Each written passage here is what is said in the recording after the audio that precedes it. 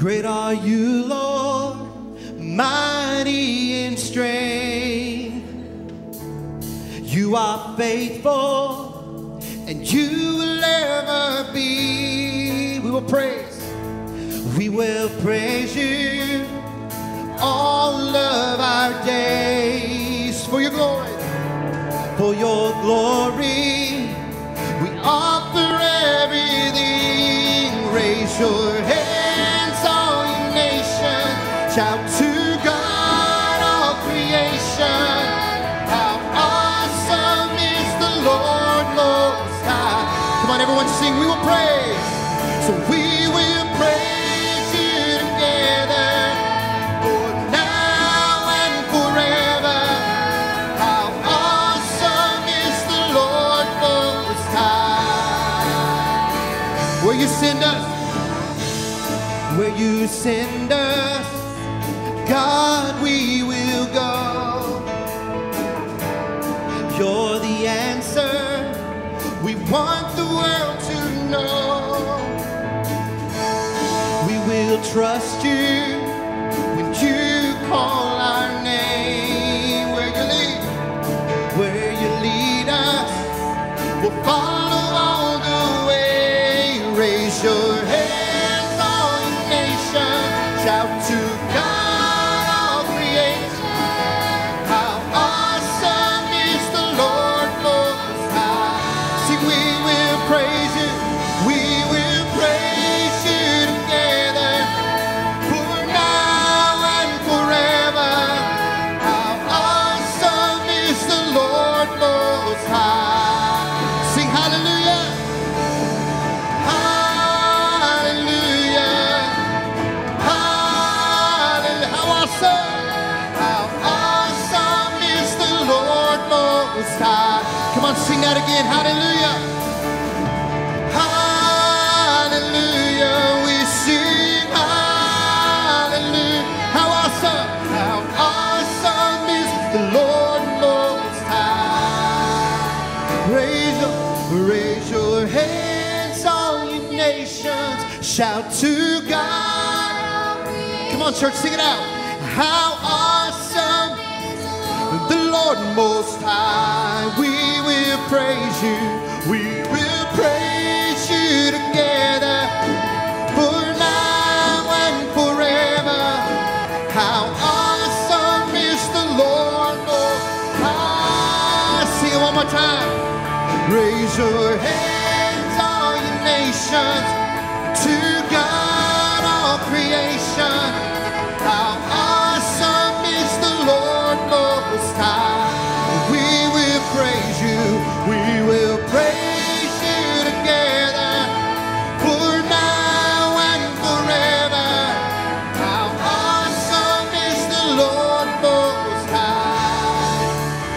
Lord Most High. Yes, you are, Lord. You are awesome. Yes, you are.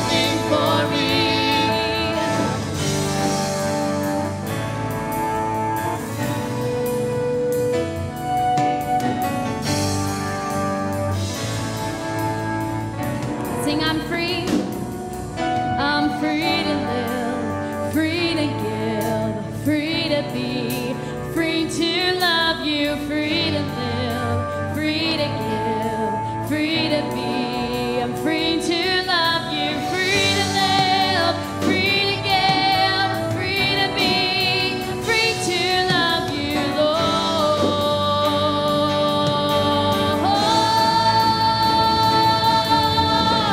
My chains fell off, my heart was free.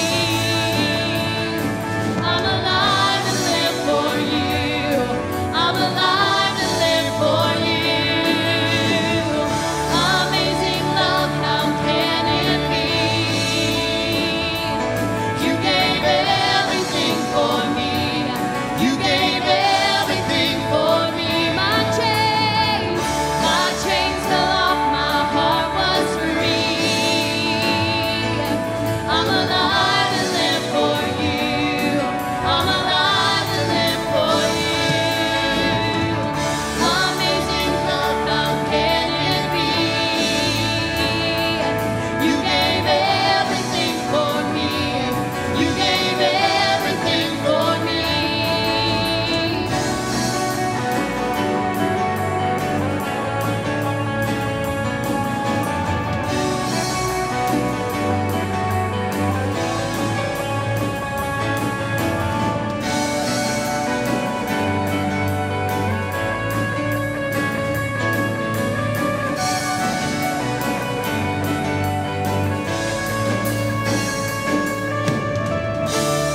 All right, come on, lift up your hands to the Lord and give him praise this morning.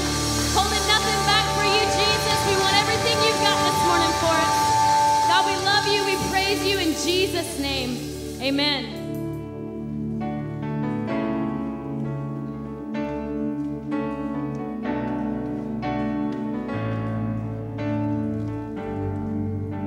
I give myself away.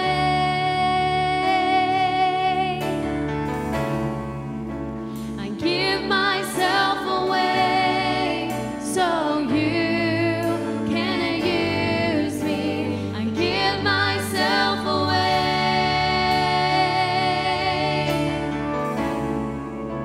I give myself away so you can use me. Here I am, here I stand. Lord, my life is in your hands.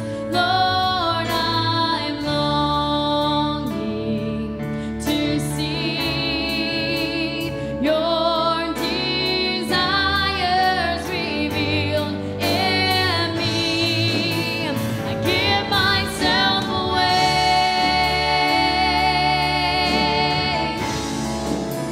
I give myself away so you can use me. I give myself away.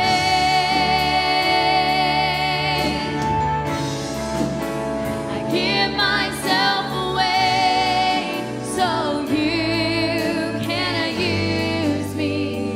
Take my heart, take my life as a living sacrifice. All my dreams, all my plans, Lord, I place them in your hands. Come on, sing it out. I give myself away.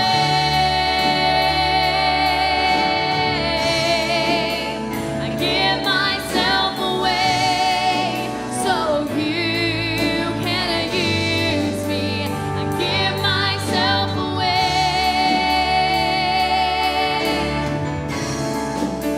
I give myself away so you can use me. My life is not my own. To you I belong. I give myself to you. Come on, give yourself to him this morning. My life is not my own. To you I belong.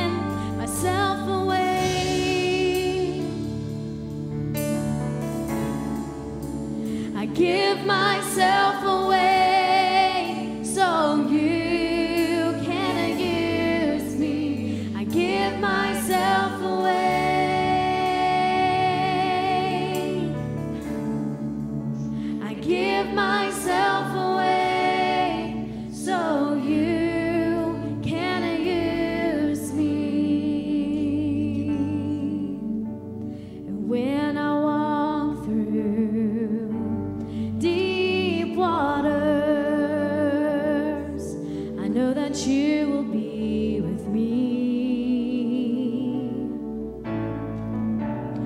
When I'm standing in the fire, I will not be overcome.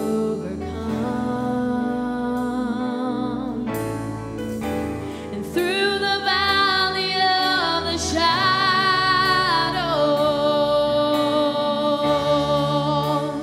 I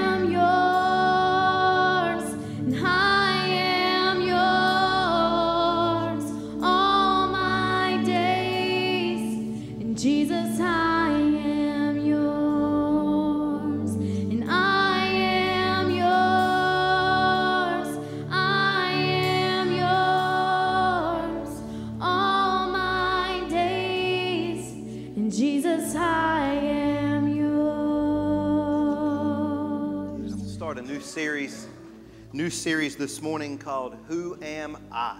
Who Am I? I asked Lindsay to sing songs. You know, we're a worshiping church. We sing songs that exalt Jesus and lift up the name of Jesus, but I wanted her to sing some songs that build us up. It's okay for us to be built up too and confess who we are in Christ Jesus. And that's what this series is about. It's simple, but we just need to rehash and revisit who we are in Christ Jesus and discover who we are, our identity in Christ. In Christ. It's about living life based upon how God sees us. How God sees us. How many of you seen the Disney movie Moana? Anybody seen the Disney movie Moana? If you've got kids, you've seen it. Okay. Look, this movie Moana, it's actually worth watching for the music. The music is really good. I mean, I love I'm not going to sing it, but I've got it memorized. But anyways, here's the main storyline. Okay, spoiler alert. Okay, so anyways, the main storyline is Maui is this big burly demigod, and he steals the heart from the island of Tahiti. Now, before you start judging me, I get it's not accurate biblical theology. So I get it. I understand. You don't have to. So he steals the heart from. Now this island, it's Tahiti. It's lush. It's beautiful. All of the other Polynesian islands are flourishing because of this island. It's life-giving, and so he steals the heart. And what happens is Tahiti turns into this big, mean lava monster. And all the other islands of the sea, they start to wilt and they can't produce crops and so forth. So Moana is called by the sea to return the heart. We're not talking like a pumping heart. It's like a stone. It's a bright green stone. She's got to return the heart to Tahiti. So she goes across to see the light, da, da, da, da, da, and it's called me. All right. No one knows how far it goes. Come on. Right after worship, we'll go right into. That's a good song, man. I'm telling you. We might have to do that in worship. Can we do that at worship? I don't know. It's calling. It's calling. Anyways, so the main scene is she's confronting Tahiti, and she's throwing all this lava at her, and Moana holds the stone up, and all of a sudden this big island, it stops. They come together. Moana faces this mean lava monster, and she sings these lyrics. Now I promise I'm not going to sing it because I want you to listen to these lyrics. But this is what Moana sings. Moana sings, "I've crossed the horizon to find you. I know your name. They have stolen the heart from inside you, but this does not define you. This is not who you are." Y'all remember that scene? You know who you are.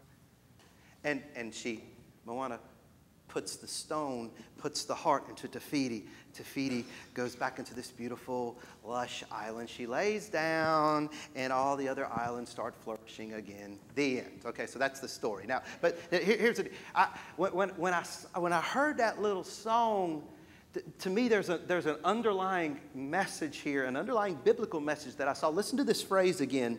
They have stolen the heart from inside you, but this does not define you. This is not who you are. This is not who you are. You know who you are. My message today is stolen identity. Stolen identity. I know the sermon insert says, "Who am I?" That's the series title. But write down stolen identity. That's the message today. See, the devil's the thief, right? Who comes to steal, to kill, and destroy. And the devil wants to steal. He's fighting to steal our true identities in Christ. Now, I want you to listen to me, because if you've made Jesus Christ the Lord of your life, if you've said, "Jesus, save me," He's your Lord and Savior, He can't steal your salvation. He can't take. Jesus said, "No one can pluck you from my hand." So you're secure in your salvation. But the devil, he can crush your heart. He can crush your heart. He can cause you to become despondent. And when he crushes your heart, causes you to become despondent, you'll forget who you are. You'll forget who you are and what you have in Christ Jesus. The devil's after you, and I'm preaching right now to everybody, but specifically to Christians.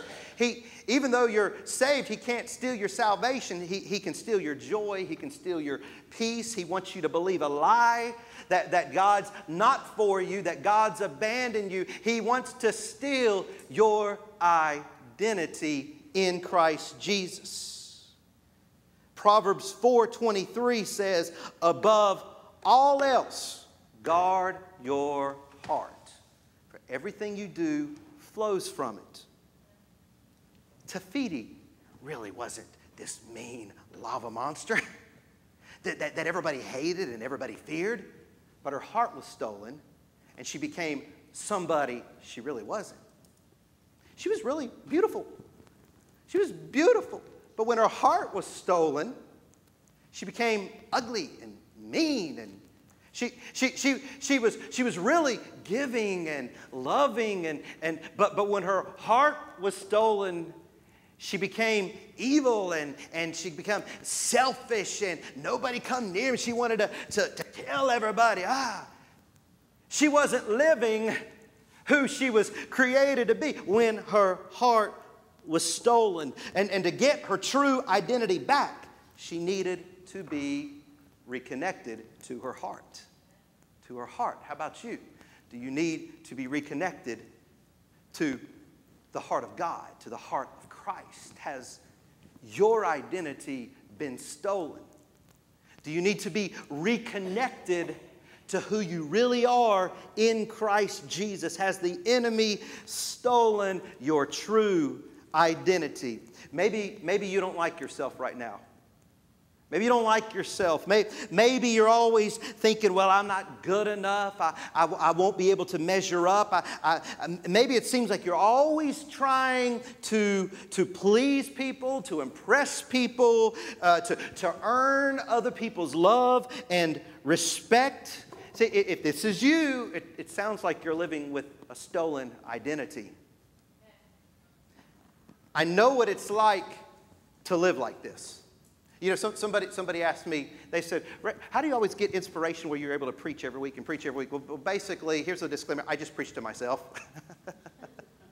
You want to know, I mean, call it inspiration of the Holy Spirit. Yes, it's Holy Spirit, and yes, sometimes the Spirit gives a word, but usually I'm just preaching to myself because I'm dealing with struggles just like you. And this message, if y'all will just, I'm just going to preach to me this morning. Maybe you might get something out of it because I know what it's like to live with a stolen identity. I know what it's like to live where it seems like I'm living more for the approval of others than from the approval of God.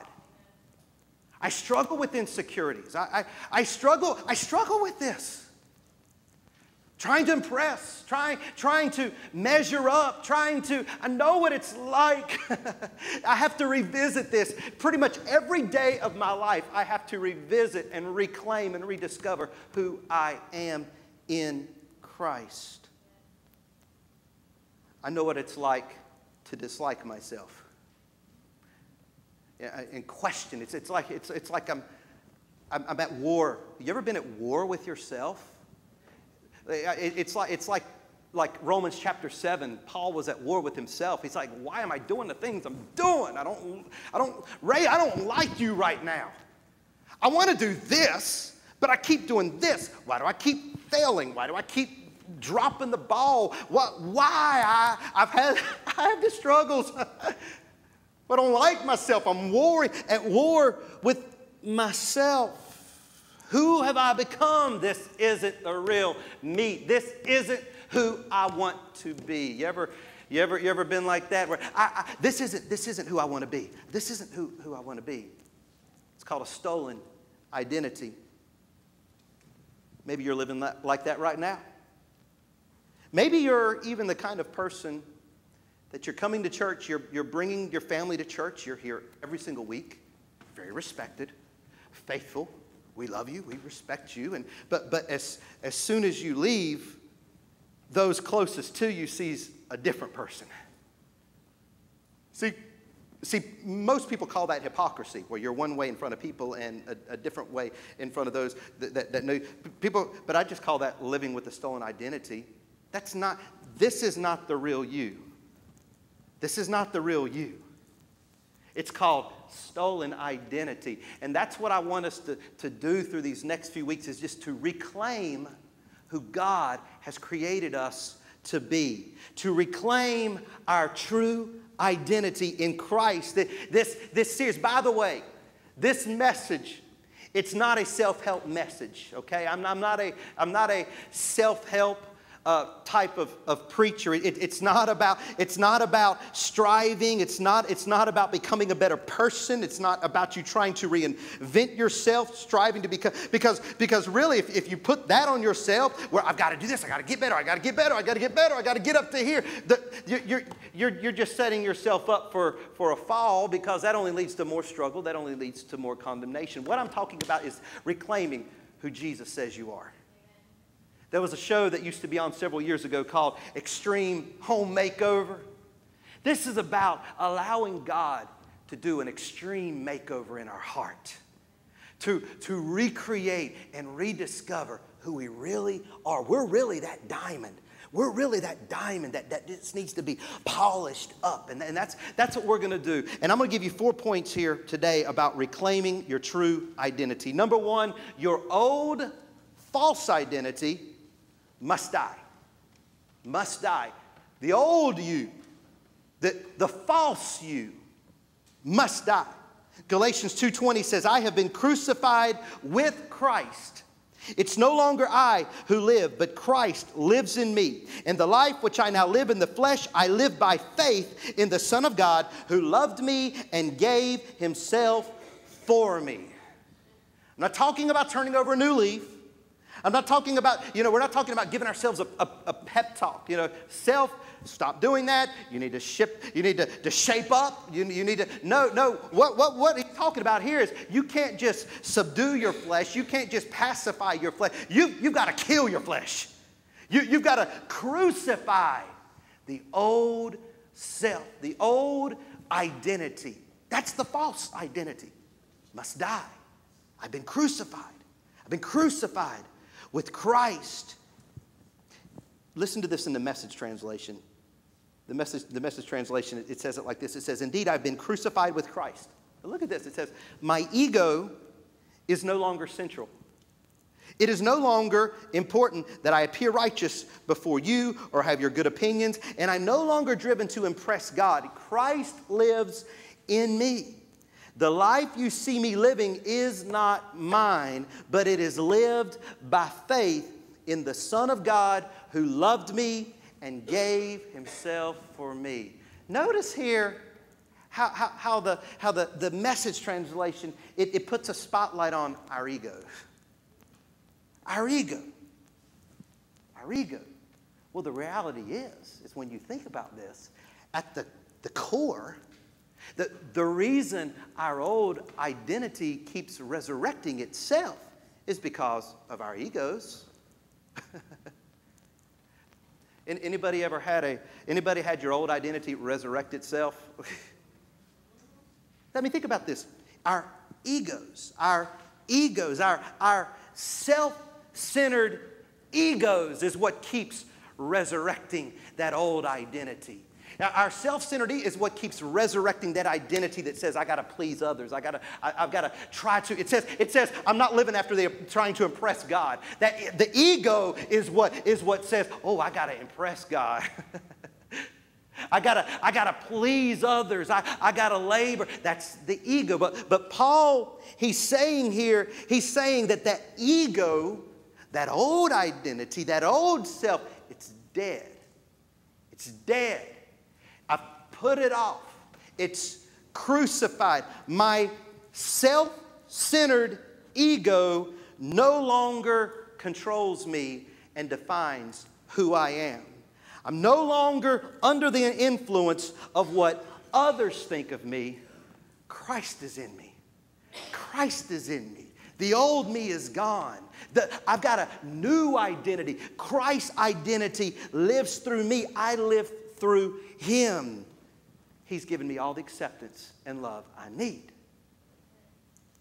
Our egos. I have to. Even when I come out here, before I come out to preach, or before I come out to sing, for that matter. I mean, you can ask Lindsay, you ask the other people who sing. My ego says this. My ego says, man, I want to preach a really good message so people will like the message. Or I want to sing really well so people will like how I sing. That's what the ego says. and if, I hope people like me. That's the ego. But I have to pray about this, and I have to subdue and crucify this ego part of me, because I don't want it to be about me trying to preach a good message so you'll like me and all that. It's really about, God, I want you to speak through me. And that's what I have to pray every week. God, speak through me. I don't want this to be about me. Hide me behind the cross of Christ. Let Jesus be glorified. See, I got to kill this, because that ego keeps coming up and wants that approval. How about you? How about you? That identity must die, must be crucified. And the whole point here is that to discover who we really are, number one, we have to first crucify and lay down who we're not. Who we're not. Ray, how do you crucify this old self? Well, I only know one way to do it. God, I give it to you. God, I give it to you. I give myself to you. That's the only way I know.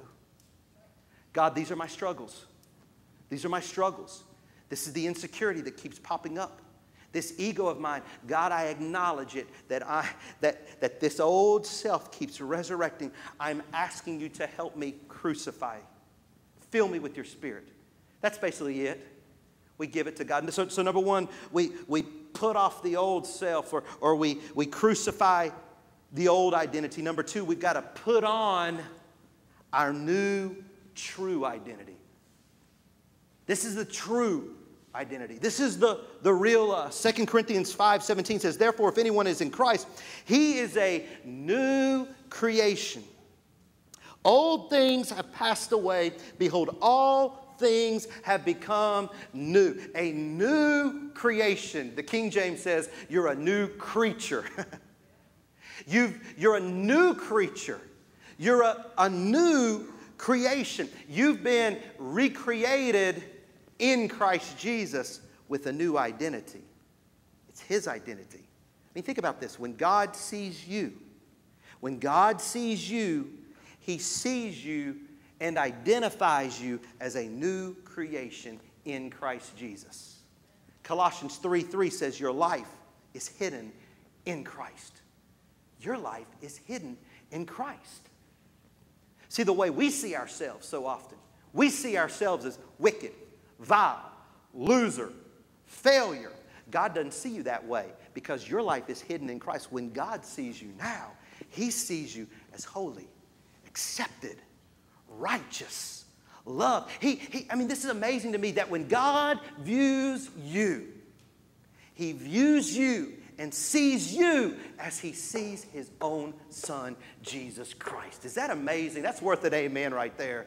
Aren't you glad your life is hidden in Christ? I don't deserve to be hidden in Christ, but I've simply by faith, by grace through faith, received Jesus as my Savior. And now God doesn't see all my faults, and I'm hidden in Christ. I'm in Christ. So when God sees me, he sees the blood of his Son. He sees the accomplishments of the cross of Calvary. It is finished. It is finished.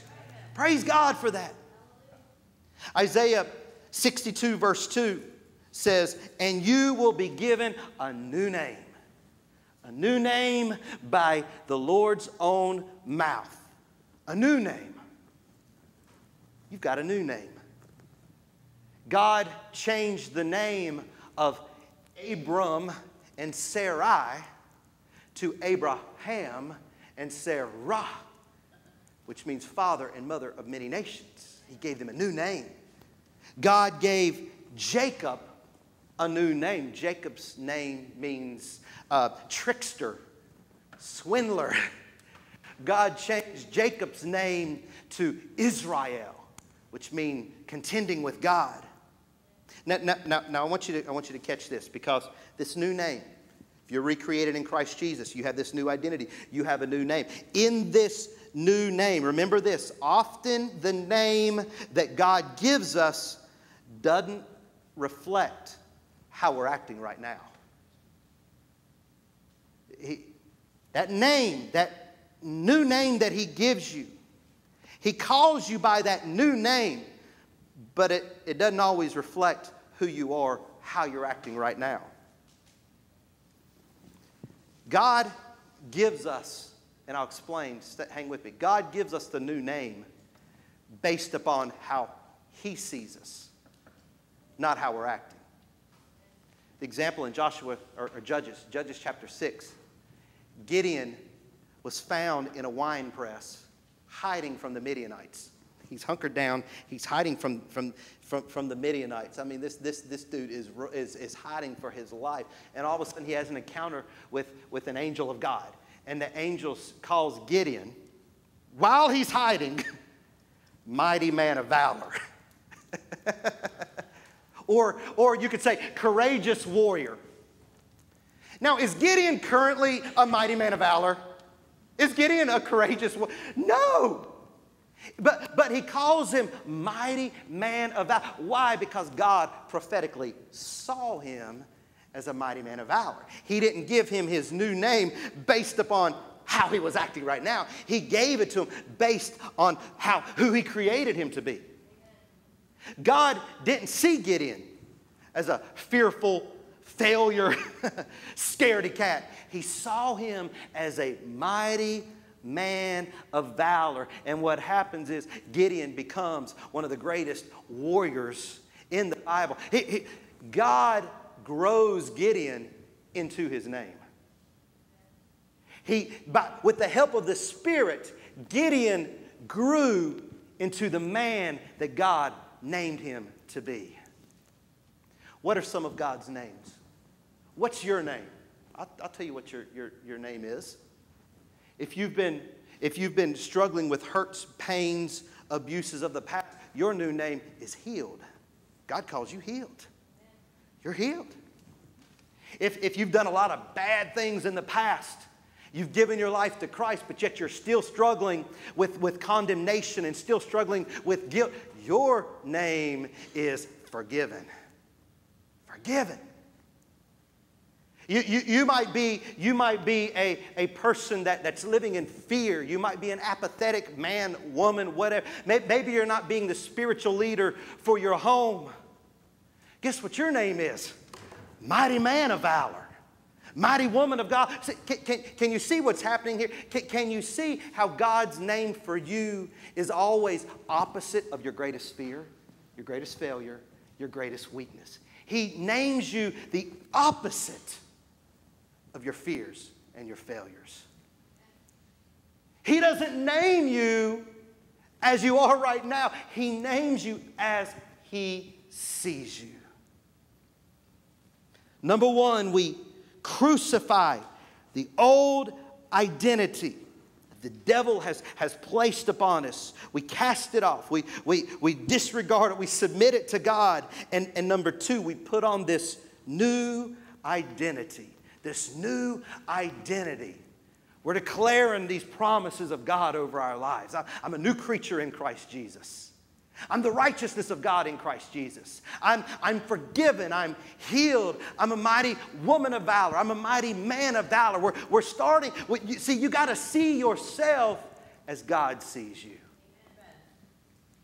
Number three, your new true identity carries a new purpose.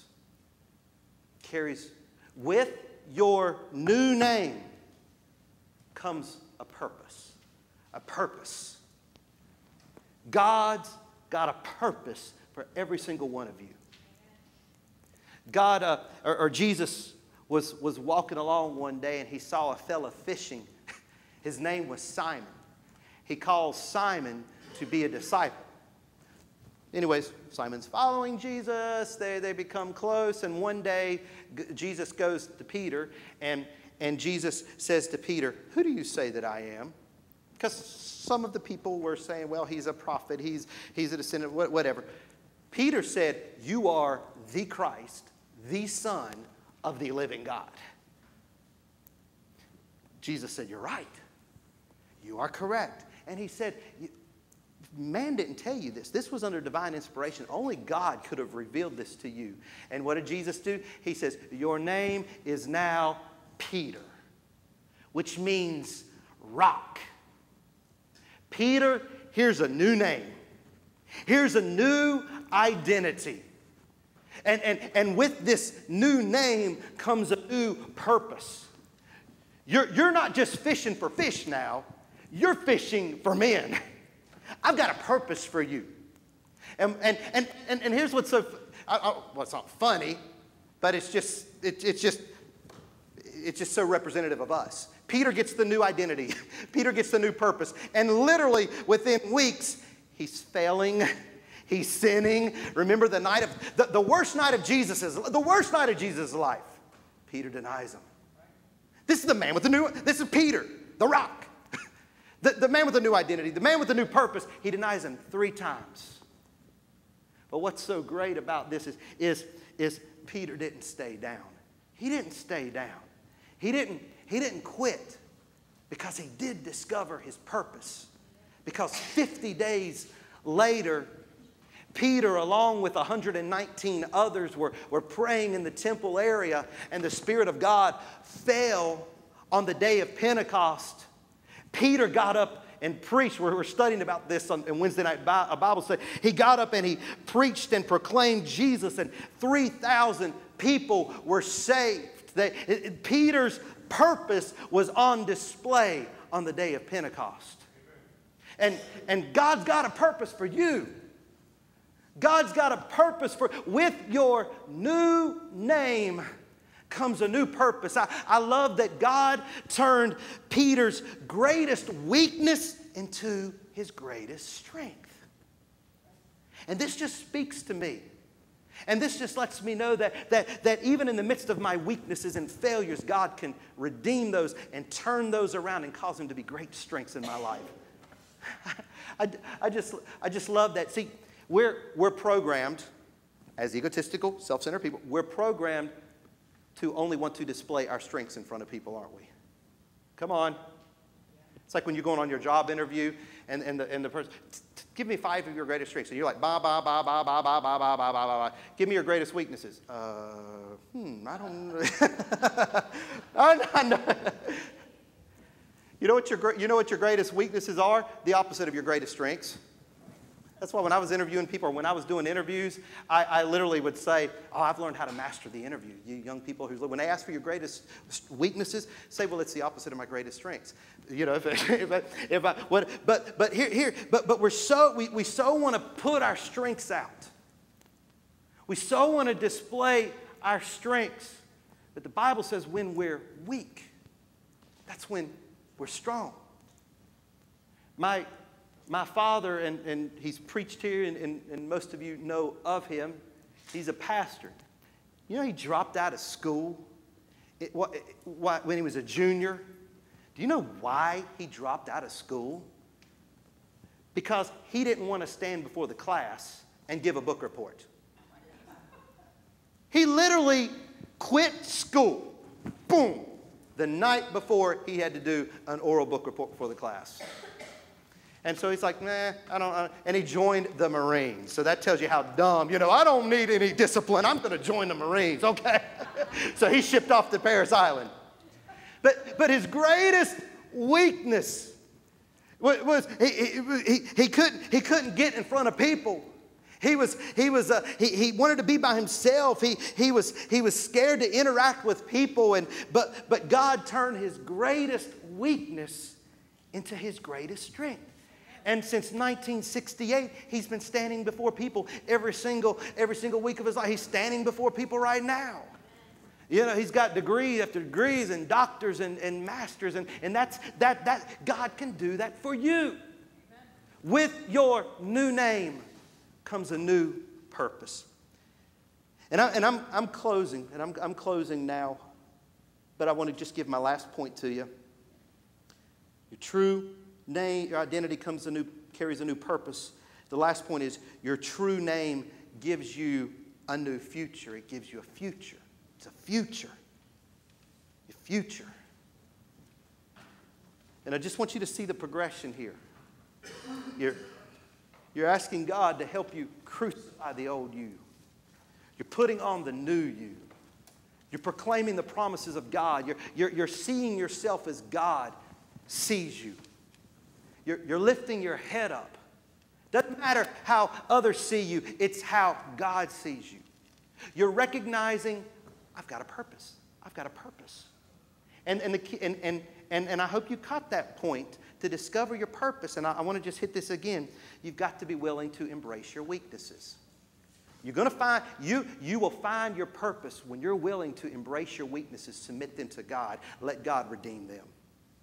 People say, and I don't want to keep on this, but it was Paul said, I will glory in my weakness. God uses your weakness. He doesn't use your strengths. He uses your weakness. We discover, we embrace our purpose, and He gives us a future. Jeremiah 29:11, for I know the plans I have for you, says the Lord.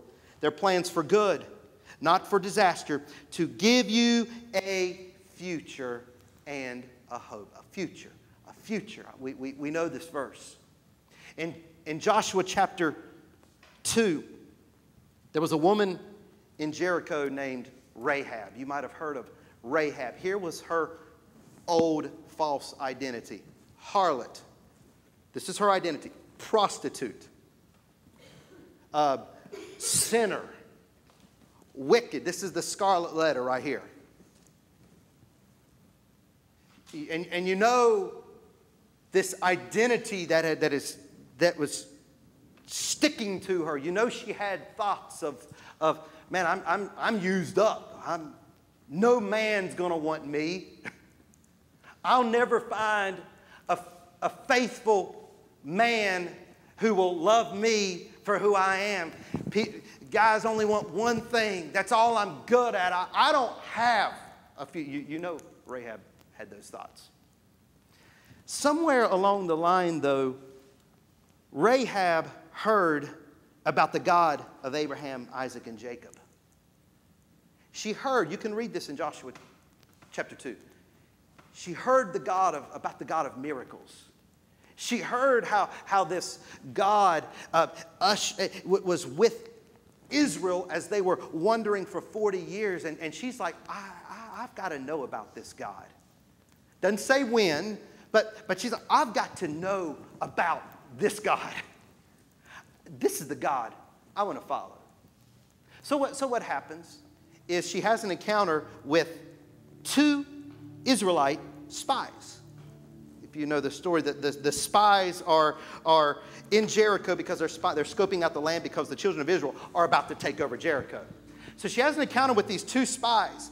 And because she seeks to know this God and she wants to follow this God, she risks her life to hide these 2 spies from the king of Jericho. And there's an interesting verse, Joshua chapter 2, verse 11.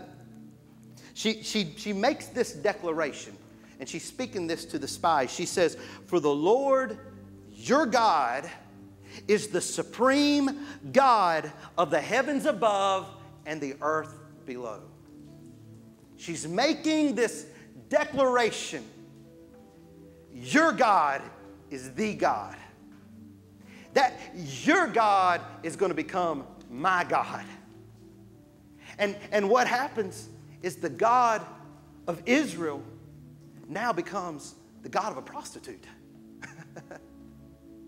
She was once known prostitute, sinner, vile, but she confessed God as her God. She was given a new identity, and now she's no longer known as that. She's now known as righteous, holy. pure daughter of God. God gives her a future. What's her future? What's her future? This is like the most amazing future. Go into the future to Hebrews, thousands of years to Hebrews. Rahab makes it into the most prestigious chapter in the Bible, Hebrews chapter 11, the Hall of Faith, which is a list of the greatest men and women of faith in the Bible. Here's what happens. You want to hear Rahab, the prostitute, the harlot's future? Rahab meets a God-fearing man named Salmon. They have a baby named Boaz. Boaz has a son named Obed. Obed has a son named Jesse. Jesse has a son named David. King David of Israel. Okay, let's go 26 more generations into the future. You can read this in Matthew chapter 1. But Eleazar has a baby named Mathan. Mathan has a baby named Jacob. Jacob has a baby named Joseph. Joseph meets and marries a girl named Mary, who's impregnated with the Son of God, and they have a baby named Jesus, the Savior of the world. Rahab, the prostitute, confesses God as her God. She puts off her old self, the old false self. She embraces her new identity. She embraces her purpose. She embraces her future. Her future is giving us a Savior. And you're sitting here today because of a prostitute that confessed her faith in God and embraced her future. I don't know about you, but that excites me. If God can do it for her, He can do it for you.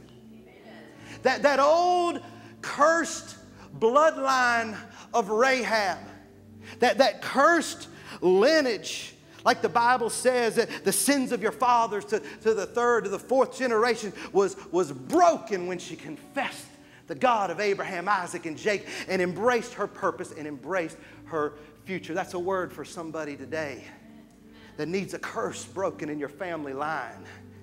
And your lineage, God's going to redeem. God's going to restore. God's going to give you a future. A future. And I pray that over you. I pray that over you, that you would reclaim who you are in Christ Jesus. Now keep in mind when I say future, because so often us earthlings, we only think in terms of earth. Days down the road, weeks down the road, even years down the road. You got to see your future might be eternally down the road. You know what I'm saying? You got to think beyond the earthly and start thinking spiritually. Because the fact of the matter is, this world is not our home. We're just passing through anyways. I'm not the name it, claim it, prosperity type guy, because I can't guarantee you that a week or two or three down the road something bad's not going to. I can't guarantee it. I'm not going to preach that. But I do know that you've got a future. You got a future. Even if catastrophe strikes, even if your world does fall apart. I mean, I'm not speaking this, but the reality is reality. I'm just a realist guy, you know. I'm a faith guy, but even if the bad stuff happens, you still got a future. You still got a future. Heaven's your future, and the sufferings of this present world don't compare to the glory that's awaiting. That's your future. That's your future. Would you bow your heads, please? And I pray that you reclaim who you are in Christ Jesus. Embrace your purpose. Embrace your future. Follow close to God. Submit your life to God. If you don't know what your purpose is, the closer you stay to God, He'll reveal to you. He'll reveal to you. He'll reveal to you. Maybe you've never received Jesus Christ as your Lord and Savior. It's not difficult. The Bible says, believe in your heart, God is raised him from the dead, and you shall be saved. Believe in your heart, confess with your mouth. Would you receive Jesus today as your Lord and Savior? Would you, right where you're seated, just ask the Lord to save you. Ask Jesus to forgive you of your sins. Ask for a new identity. Put on the new you. Put on the new self. God's got a purpose and a future for every single person in here. God can redeem. God can restore. God sees you as victorious. God sees you as an overcomer. Oh, if you could just start seeing yourself the way God sees you, you'd live with purpose. You'd live with destiny. You wouldn't walk with your head dragging and drooping, woe is me. You'd realize, hey, I'm blessed. I'm blessed. So, Father, I pray over every single person in here, in Jesus' name, that they would reclaim who you created them to be. Those who have never personally dedicated their lives to you, never received you as Lord and Savior, Holy Spirit, I pray that you would convict right now, and that you would call them right now to just cry out to you and just say, I believe you died for me, save me. If you pray, you can be saved right now. Right now, you can be secure. And I pray for Christians that we would discover who we are in Christ. In Jesus' name.